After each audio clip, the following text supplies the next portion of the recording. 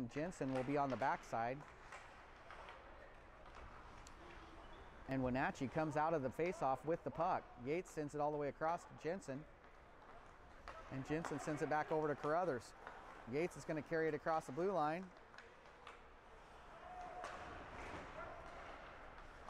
And we'll point-to-point pass. Jensen thinks about it. Littler sends it behind the net where Yates is there to take it.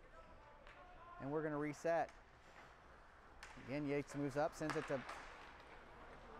Littler sends it to Yates. Yates gets a chance, but a stick knocks it away over towards the board.